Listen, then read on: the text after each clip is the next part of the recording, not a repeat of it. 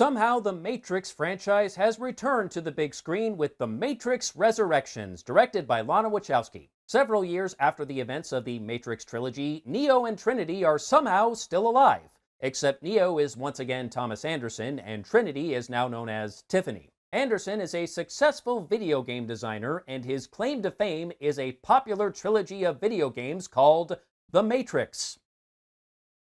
We've gone meta, folks. But despite his fame and fortune, Thomas's life is not all wine and roses. He has gone through some serious mental issues, including a suicide attempt, and his therapist is, of course, prescribing him blue pills, because what else would they be? And he's still pining after Trinity/Tiffany, but in this world, she is married to some other guy named Chad, because of course that's his name. But then his life gets completely turned upside down when he meets a woman called Bugs and an alternate version of Morpheus who inform him that, yes, the Matrix is actually real and he is indeed still trapped inside. I was not really sure how they would approach this, considering the third movie, for better or worse, pretty definitively wrapped everything up. There wasn't really anywhere to go from there. But somehow, Lana managed to pull a white rabbit out of her ass, and lo and behold, we have a fourth movie. And she certainly made some interesting choices. I cannot recall the last time I saw a movie that was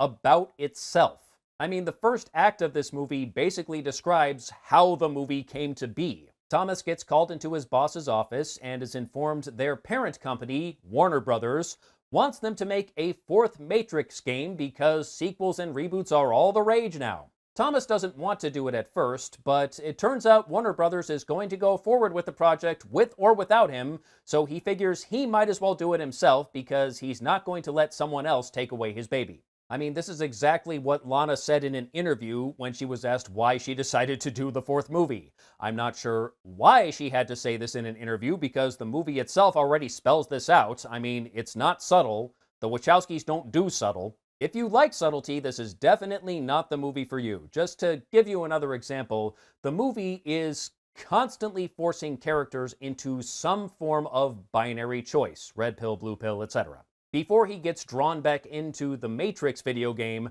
Thomas is actually working on a game called Binary. Good God.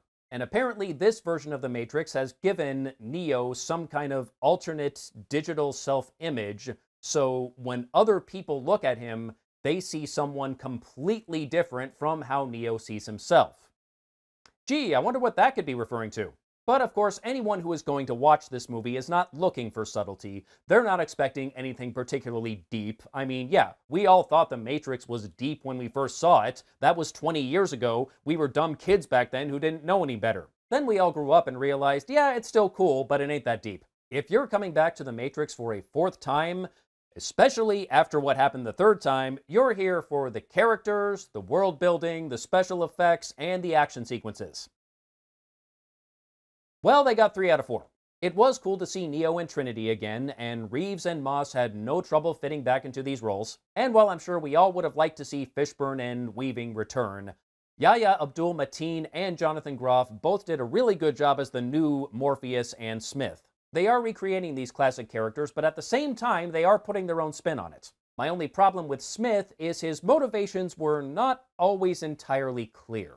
Neil Patrick Harris is pretty much the star of this movie. He was awesome as the Analyst, a program that created this new version of the Matrix and is posing as a therapist to keep an eye on Neo. He is such a good villain. I did notice in the trailer that there was a distinct lack of the green tint we previously saw whenever someone was inside the Matrix. And now we know why. They built a new Matrix, and they no longer need phones to get in and out of the Matrix, which is convenient considering we don't really have many phone booths or landlines in the real world anymore. And a lot of shit has changed in the real world since the end of the war, and now we have a lot of humans and machines that are on the same side, which I thought was very interesting. And they do, of course, have bullet time sequences. The movie even calls them that by name. Because, again, we've gone meta, and they actually try to one-up it a bit by having different characters move at different speeds in the same shot, and it looks pretty cool. The action sequences...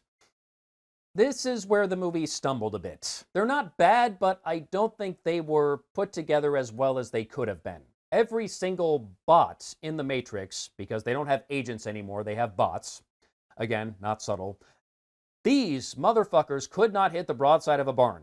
I mean, if you have automatic rifles and you are shooting at someone who is running down a narrow corridor and you still can't hit them, you might as well pack it up and go home. And it makes it very difficult to build tension when our heroes clearly have no chance of dying. Morpheus once told Neo that once he was ready, he wouldn't have to dodge bullets.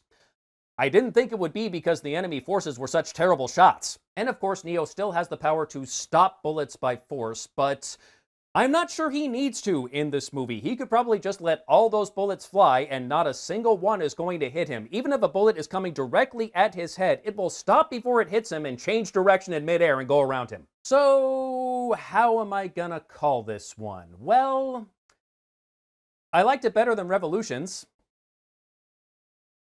How's that for damning with faint praise?